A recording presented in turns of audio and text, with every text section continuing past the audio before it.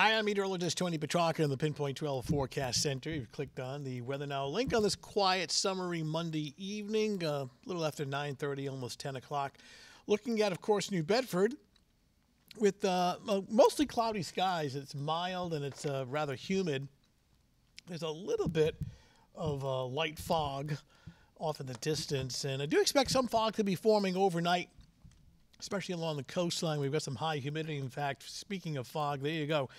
Visibility as of the 9 o'clock hour, you see it dropping across the Block Island, the Vineyard, Nantucket, and the Lower Cape. In fact, there's a dense fog advisory for at least the Cape and the islands right now. So this will continue overnight, mainly along the South Shore and into early on Tuesday morning. Temperatures as of the 9 o'clock, almost 10 o'clock hour now, still well into the 70s to actually still 80 in Providence, but it is a quiet evening. Satellite and radar composite shows we're void of any rain or thunder.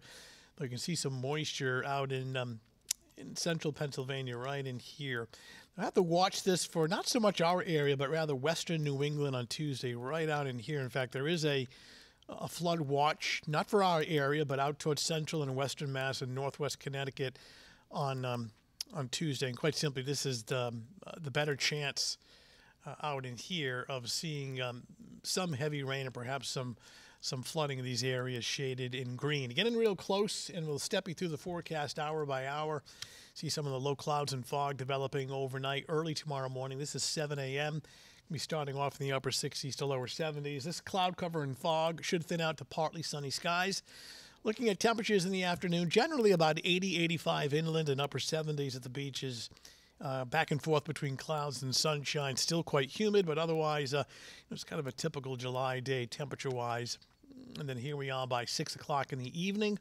Partly sunny, will settle back into the upper 70s. This shower and thunderstorm activity should stay to our north and west, and then jump ahead to Tuesday evening at 11 o'clock. Partly cloudy, humid.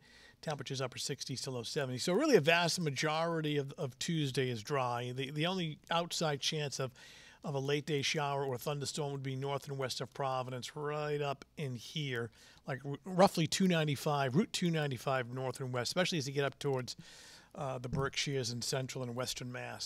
So with that said, early morning clouds and fog on Tuesday, thinning to partly sunny skies by 11 a.m., upper 70s to near 80. And then during the afternoon, a cloud-sun mixture, humid. Afternoon temperatures inland between about 80 and 85 degrees. And we'll jump ahead to the bay forecast on a south breeze at 10 to 15. Early morning fog improving, waves of about 2 to 3 feet. Same deal with the beaches. I expect some fog in the morning, early morning, turning partly sunny by noon.